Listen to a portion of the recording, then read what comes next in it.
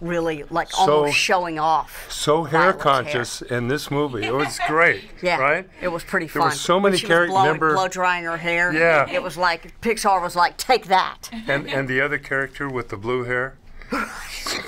Right. She's like, it's coming across. Yeah. So it's really neat. It's void.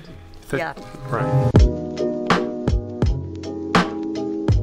So I love the fact, and you know, they say Pixar movies is for the entire family. Kind of talk about how this is for the entire family. Well, you know, it's interesting how sophisticated both Incredibles movies are, and I think that so many people respond to that.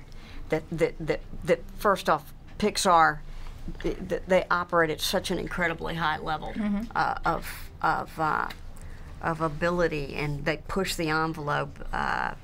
They go where no man has gone before, you know, those animators. So you have that, but then I also think that there are lots of children that live inside Brad Bird. So he gives license to all of them through all of us. And in fact, all the characters are children, including Mr. and Mrs. Incredible. And so I think that's very appealing. And plus, they recognize their own families. Yeah. The family dynamics, the push and pull, the adolescence, the infancy, you know. Yeah. So it's even though it's been that kind of time period, 13, 14 years, but do you guys feel like now you're kind of a little family of the Incredibles? Now you're known to kids as the Incredibles, so. Yeah, and it's just a testimony to what Pixar is able to do, things that nobody else can do. You reminded me as you're talking about, Brad had told me that on the initial film, on the first one, they couldn't get Violet's hair right. It wouldn't animate properly, and they were having a really difficult time. In fact, there was at one point a meeting to go ahead and cut that character out because they couldn't get the hair right.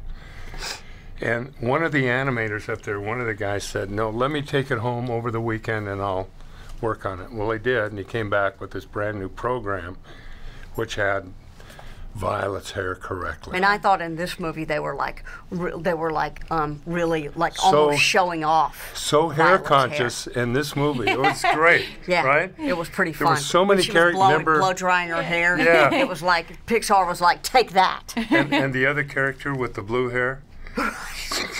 Right. She's like, it's coming across. Yeah. So it's really neat. It's void.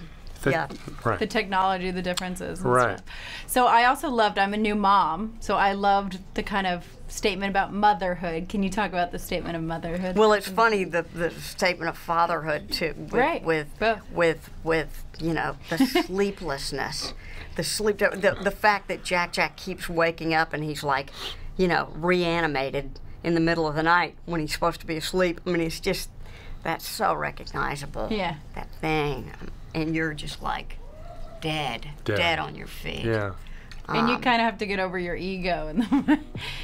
Yeah, I mean, he has to supplement it. It has to become secondary. What's the most important thing? That she does a great job, and that I prove that I can be a good dad. Yeah.